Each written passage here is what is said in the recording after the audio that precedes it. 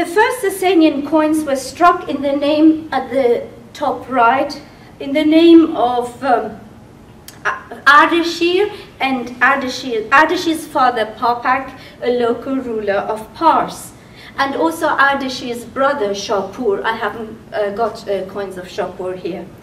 And Shapur, we know, died very prematurely in very mysterious circumstances, and it is often sort of assumed that Ardashir had a hand in that.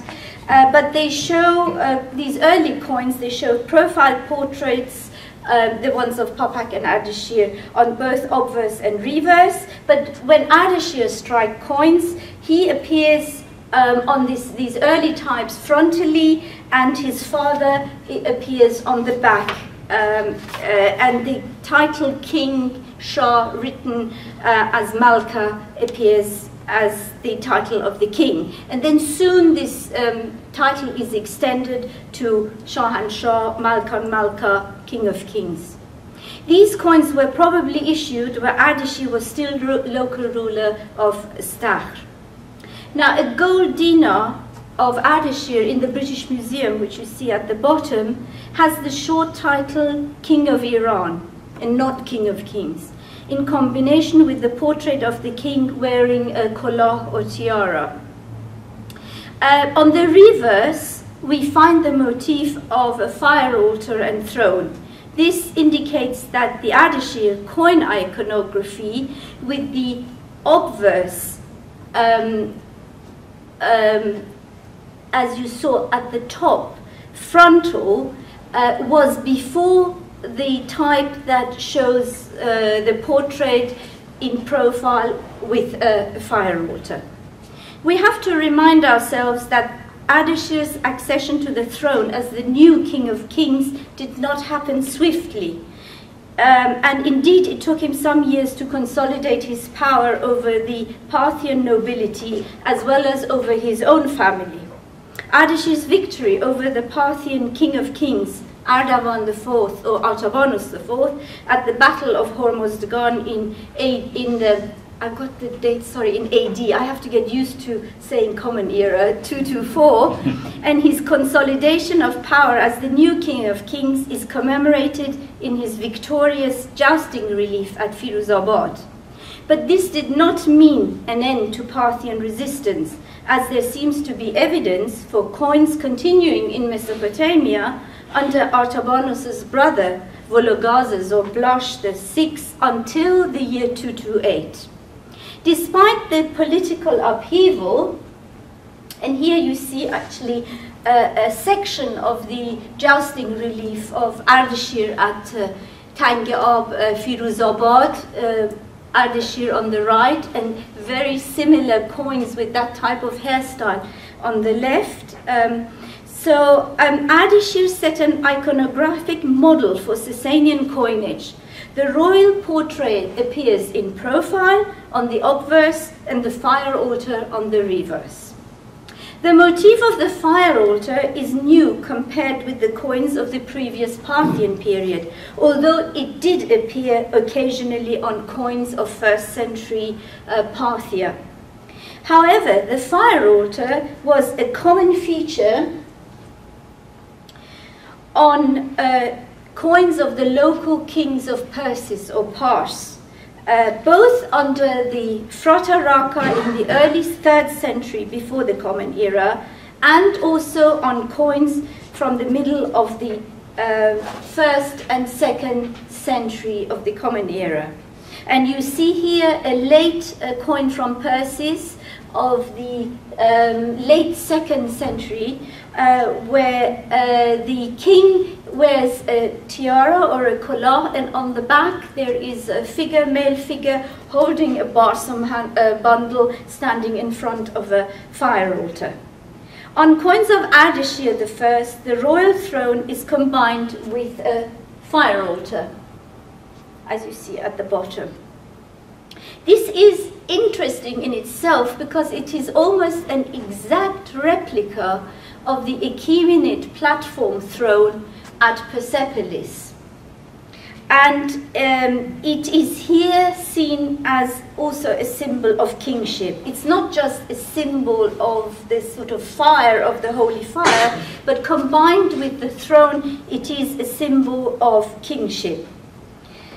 The Achaemenid-inspired iconography of the platform throne inevitably raises the question whether the Sasanians were in fact aware of the Achaemenids as an ancient Iranian dynasty or not.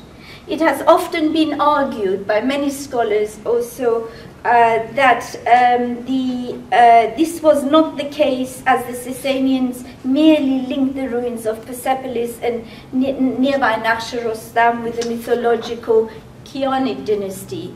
But a number of scholars, including Professor Daryoi, has argued actually that they were aware of the Achaemenid heritage, and that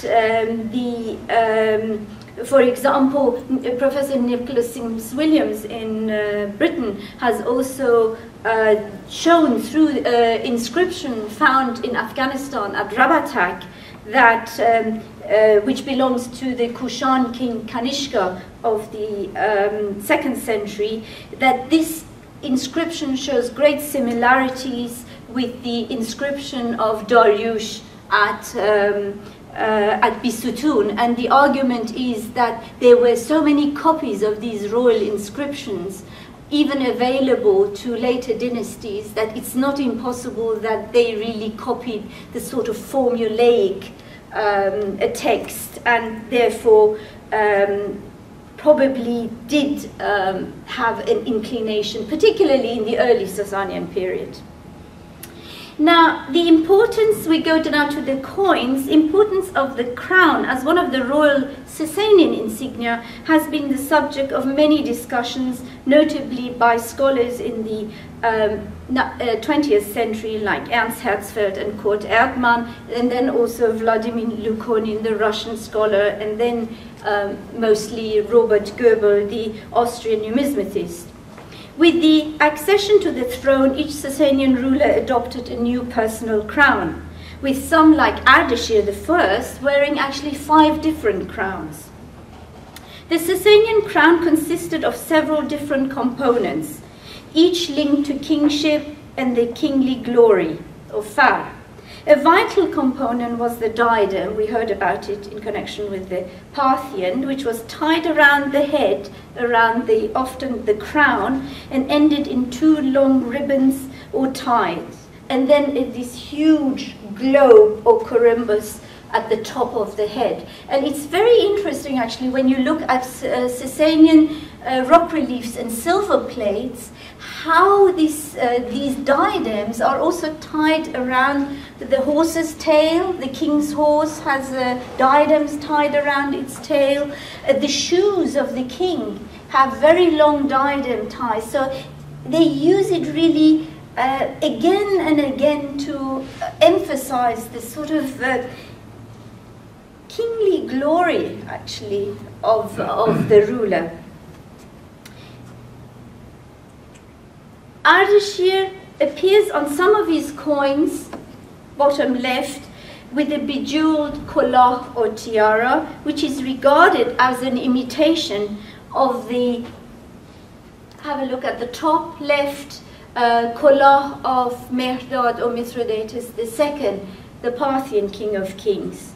I mean, there are, 400 years in between, and it most probably is likely that he chose that. But at the same time, we mustn't forget that the kings of Persis, because of the influence of the Parthians, the Parthian dynasty, they also wore these tall hats, as you see at the top right. So there was a tradition from the sort of 2nd century before the Common Era right through to the 2nd and 3rd century of the Christian era. So, through the Parthians who provide this link really.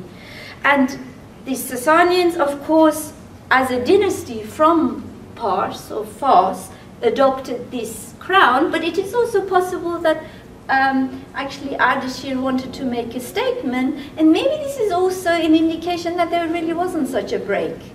That it was important at the beginning of the Parthian Empire Sasanian Empire to emphasize that we are, you know, continuing the Parthian tradition. Very much, it's very possible. Now, this is the tiara or collar you saw also when we were looking at Parthian coins was very, very popular and very fashionable throughout the Parthian period. Now, from a religious point of view, the most, I think, interesting headgear or crown of Ardashir is the crenellated crown. He doesn't appear with that type of crown on any of his rock reliefs. That is the crown that is worn by the figure who gives him his diadem, the symbol of kingship, which some of us think is Ahura Mazda. But he has coins that show him with that type of headdress. I mean, it's possible that you may argue, well, maybe this was not the actually image of Ardashir. Maybe this was the image of a divine being.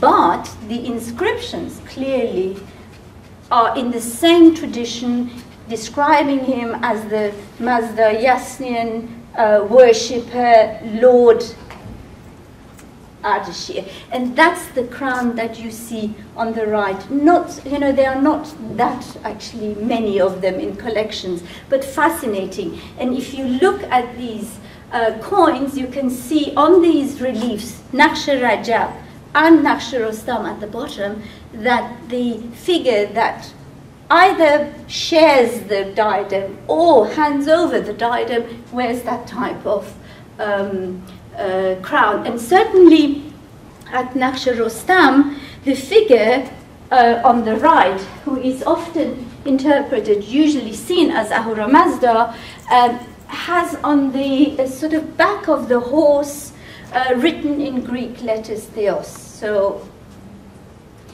by a Greek-speaking person, that horse is regarded as the horse of God. And very interesting, because if you look at this drawing, and the relief is in splendid condition actually today, you see Ardashir with the Parthian king of kings, Ardavan, under the horse's legs. And we know it's Ardavan because of the hat and the crest on it, which is very similar, it's exactly like the crest and the hat of Ardavan on the jousting relief at Firuzabad, that Ardashir is toppling him from his horse.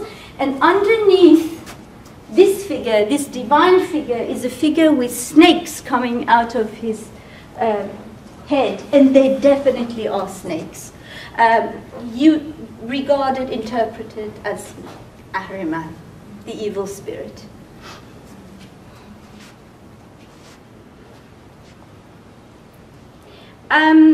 The identification of the two mounted figures at Naqsh Rostam is secured through two trilingual inscriptions in Middle Persian, Parthian, and Greek on the breast of the horses, and the figure on the right wearing a crenellated crown holding a basum in his left hand is probably Ormazd.